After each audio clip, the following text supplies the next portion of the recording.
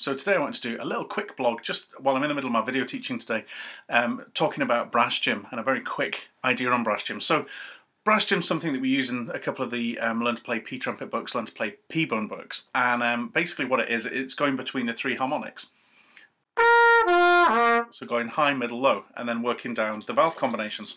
So it's a really good warm-up. It's a really good way to get started, a really good way to get strength and to build strength and all that kind of thing.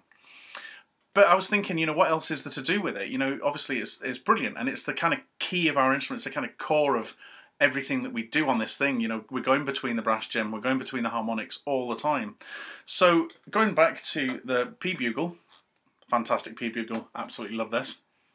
Now obviously there is a couple of tunes available for pBugle where you can improvise along and all that, which they are absolutely fantastic. They're great. There's funky and dancey and a couple of others. But I decided to do something a little bit different with it. So as I'm always playing around with these instruments and the pBuzz and things, so I put together a classic kind of showpiece that's used in brass bands and things. Comes from Germany, and it's called the Post Horn Gallop. Now I've shifted it around and created a backing track, which I'm going to tag onto the end of this for you. And it just gives you something very fun to play on the pBugle or just on your trumpet without pressing any valves. So it goes low, middle, high, and then so it's a one tune that lasts for about 3 or 4 minutes, and it only uses 3 notes. It covers some great things. It covers the strength and the work of the embouchure here, and it also covers that tonguing on that low C, which can be a bit difficult.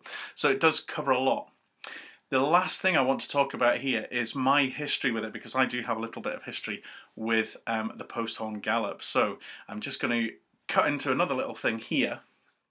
So when I was doing my family genealogy, on my father's side, we go back to a place called Isle Brewers, down in I think the south coast of England, and I came across this guy, Robert Snook. He is like my 4th or 5th times great granddad, and really interesting. Somebody actually contacted me through Ancestry.com and said, you've got some really interesting history coming up, and basically my granddad, Robert Snook, or Robert Snook, was the last highwayman to be hung in England. And so how does that relate to the Post Horn Gallop? Well, the Post Horn Gallop, you would have played the post horn, and it was really so that when the post came, it meant that the postman didn't stop. He could quickly get on to the next thing, so he didn't get robbed by people like my granddad. So here's a picture of him that I found as well, in action. So I hope you enjoyed the Post Horn Gallop. I will be up here, I won't be kind of robbing anybody. So have fun with it, and I look forward to doing another video blog soon.